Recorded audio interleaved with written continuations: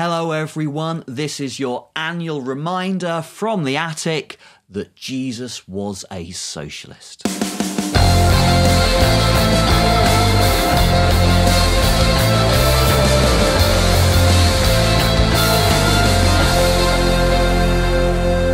Hello everyone, welcome to Attic Philosophy. On the channel we're covering all aspects of philosophy. We've covered plenty of abstract metaphysics and logic.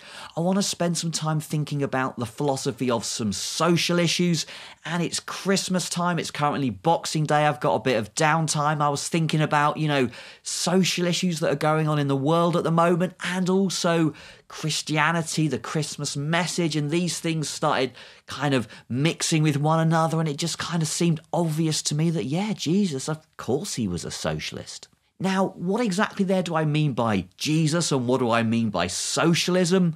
Well, start with Jesus. I'm a philosopher, I'm an atheist. I don't really believe that there was anyone who performed the miracles as they were written in the Bible, but I'm willing to believe that there was somebody who did most of the stuff ascribed to Jesus, who said the words that we see written down in the Gospels. What do I mean by socialism? Well, socialism in the modern sense, it was quite a specific reaction to capitalism, to early capitalism, to working conditions in the 18th and 19th centuries, particularly in England.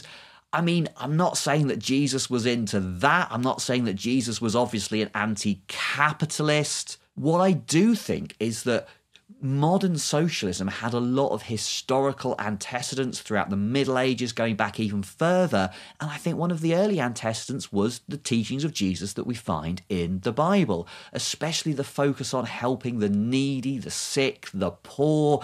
That just seems obviously a historical antecedent of socialism. Okay, so let's look at that in a little bit more detail. What do we find Jesus saying through the Gospels that offers us support for socialism? Okay, so let's look at Luke's Gospel. Well-known Sermon on the Plain, Jesus says, "Blessed are you poor, for yours is the kingdom of God. Blessed are you that hunger now, for you shall be satisfied." Okay, and this is often interpreted as saying that the poor, the sick, the needy, they're going to get their reward in the next life. But as we go on in Luke, we see that the message isn't really about the next life, it's about looking after the poor, the sick, the needy now in this life. Let everyone who possesses 2 shirts share with him who has none, and let him has food do likewise. Give to every man that asketh of thee. Messages of giving, of sharing with the needy. Basically, distribution of resources to those who need it, levelling up, making a more equal society. That kind of sounds a little bit like socialism to me. We hear a lot of love thy neighbour, treat your neighbour as yourself. And that's kind of sometimes interpreted to mean look at those close to home. Charity starts at home, that kind of thing. That's not the message we're meant to get from Luke, because we follow this up with the parable of the Good Samaritan. Jesus tells this parable, and just to set the scene, the idea is that the Samaritans were considered this heretical sect by the Jews, so they were kind of like the enemy. But there's this Jewish traveller, he's struggling, a bunch of priests go past, they ignore him. Who helps him out? The Samaritan, the guy he was kind of like most opposed to. Why does Jesus tell this parable? Because he's being asked, when you say love thy neighbour, who counts as my neighbour? Jesus tells this parable. It's the sick, it's the needy. Who is it you're meant to help? It's all these people who need it most. Okay, so to me, this seems pretty clearly to be pushing towards the idea that when we think about how society should be organised, how resources should be distributed, we consider people's needs and we consider everyone's needs, and we focus most on the hungry, the needy, the sick. I think we see this message of care and distribution of resources to the needy even more clearly in Matthew's Gospel. So there's the parable of the sheep and the goat. So you've got Jesus on his throne and he's dividing humanity into the good on the right and the bad on the left. And he says to those on the right, "Inherit the kingdom prepared for you from the foundations of the world. For I was hungry, you gave me food to eat. I was thirsty, you gave me drink. I was a stranger and you took me in. I was naked and you clothed me. I was sick and you visited me.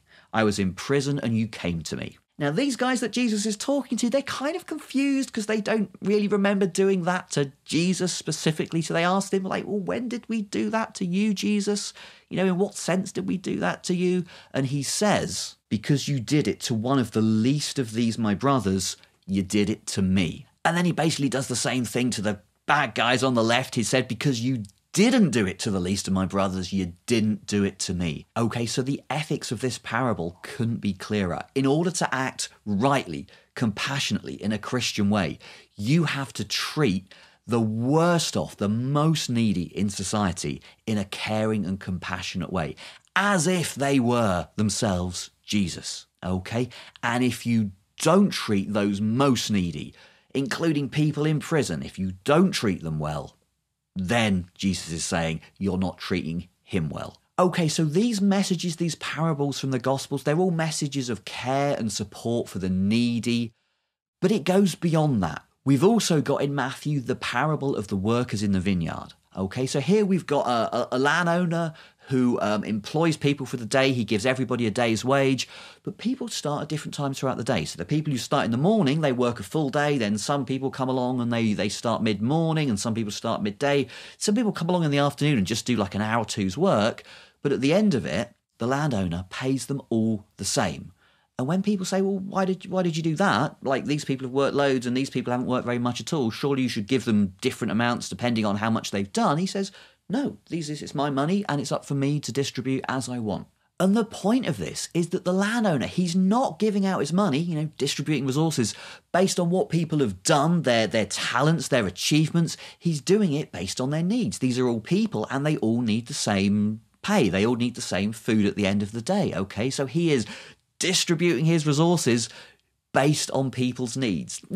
Kind of, in other words, socialism. So these ideas that we find in the gospel, I think these are really central to Christ's message. But we don't find these messages only in the Gospels. So, for instance, St. Basil, a couple of hundred years after Christ, one of the Eastern Church founders, he says, the bread in your hoard belongs to the hungry.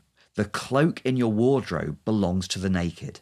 The shoes you let rot belong to the barefoot. The money in your vaults belongs to the destitute. All you might help and do not, to all these you are doing wrong. That couldn't be clearer. He's not just talking about care. He's talking about distribution of resources from those who have it to those who don't have it, because we care for people equally and we care about people's needs. So when we see people who have needs, who don't have the material goods they need to fulfill those needs, it's up to us, the better off in society, to give to them. So according to these kind of ideas, what would a good moral society look like? It would be one that redistributes from those who have a lot to those who don't. Equality based on people's needs. In a word, socialism. So when I started thinking about these ideas, was Jesus a socialist? I kind of did a bit of research. Yeah, I actually did do some research. You probably wouldn't guess. And I found a bunch of videos on YouTube, and they basically had this common theme. There's this angry sounding white guy saying, of course Jesus wasn't a socialist because... And their point was basically, Jesus wasn't a socialist because socialism is all about state interference, and Jesus never once talked about state interference. This is such a bad argument for kind of two main reasons. For one thing, if you don't want state interference, that doesn't make you a capitalist, that makes you an anarchist, and I don't think many of these people are really advocating anarchism. Secondly, socialism isn't fundamentally about state interference. Socialism is about distributing to help the needy. It's about equality, it's about levelling up, and it's about seeing to people's needs. State redistribution is the mechanism that achieves that goal, but socialism, at its core, at its heart, is about equality as we consider people's needs. And, as far as the Jesus bit goes, I do kind of vaguely remember something about everybody being taken care of in the kingdom of heaven, something like that. So like I said before, I'm not religious, I'm not a theist, I'm an atheist. So what is my take on all of this? Why am I banging on about Christianity? From my point of view, we have these stories in the gospel, not because they're passed down from God, but because Jesus was doing moral teachings. These are things that we find when we reflect on moral principles. But as a society, we have to be reminded of these things every now and then because we forget. We pursue our own interests. We pursue selfish financial interests. Everybody is interested in kind of wealth to some degree. And sometimes we just need people to come along and remind us about what is moral, what is important in life, okay? And, you know, a lot of us, we do stop around Christmas time and we think about these things. We always hear about the Christmas message, the Christian message. You know, and I guess my take is it's not fundamentally about charity or sending out hopes and prayers or whatever. It's about thinking seriously about how we can build a kinder, more compassionate, more equal society for everyone, like literally everyone. How can we do that? And I'm convinced, and I'm pretty sure Jesus too was convinced, that the answer is through socialist ideals. So I know you guys are going to have loads to say on this. Leave me a comment below. It's been really great hearing all your feedback. If you've been enjoying this kind of content, why not subscribe to the channel? Hit the bell icon to get updates. Thank you so much for watching. I hope you've had a fantastic Christmas, a great winter break. I know times are tough for so many people right now, so I wish you all the best for you and your family, and I'll see you back soon for more Attic Philosophy.